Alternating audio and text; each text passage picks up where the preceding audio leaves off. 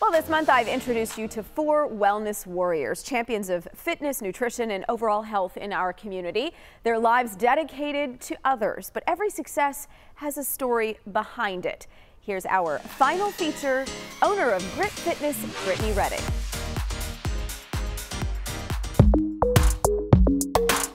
Grit Fitness is a true passion project for owner Brittany Redding. I was really interested in boutique fitness, but every time I went somewhere, I felt like I was too big, too young, and too poor. So she created a place for people like her. The concept took off, especially with women. One location turned into 2, then 3. I was teaching up to 13 classes in a week, in addition to running the company. I'm getting no sleep. I'm just working. One day, I just started to have this horrible pain in my ear.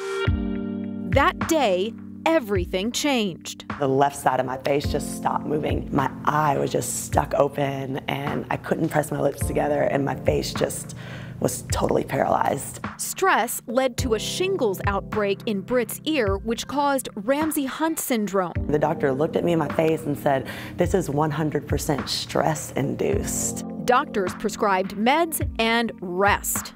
I started going to acupuncture on a weekly basis. I started going to therapy. It's been a rough few weeks, I must say. Eventually, Britt opened up about her journey on YouTube. I'm just kind of getting through it. The more she shared, the more friends and clients leaned into her vulnerability, encouraging and supporting her through the ups and downs. Smile is coming back. 4 months later, the left side of Britt's face is moving again, thanks to face strengthening exercises, a lighter workload, and a deliberate self-care routine. I would say I'm probably like 90% back. I don't have my full smile. Britt has one loving message to relay to boss babes trying to do it all: don't compromise your health. I think a lot of us think that being perfect is the way that we're going to succeed, and we beat ourselves up, when really being resilient, having grit, passion and perseverance for the long term, that's really what, makes you different and makes you extraordinary.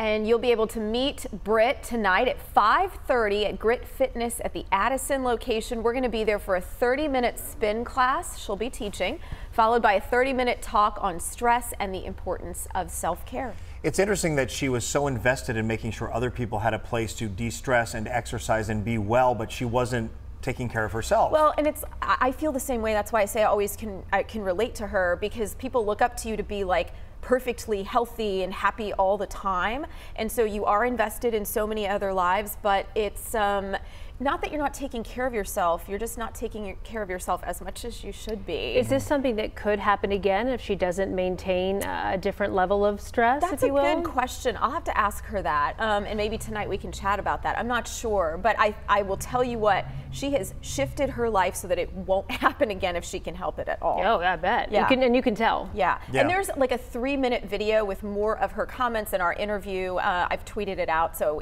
she just is amazing. Okay, great. Also, this notion that you can go for a while with something undiagnosed, that's always a scary and then being proposition. misdiagnosed. And so forth. Yeah, all right. She is a wellness warrior. Thank you, Sonia. Let's get on over.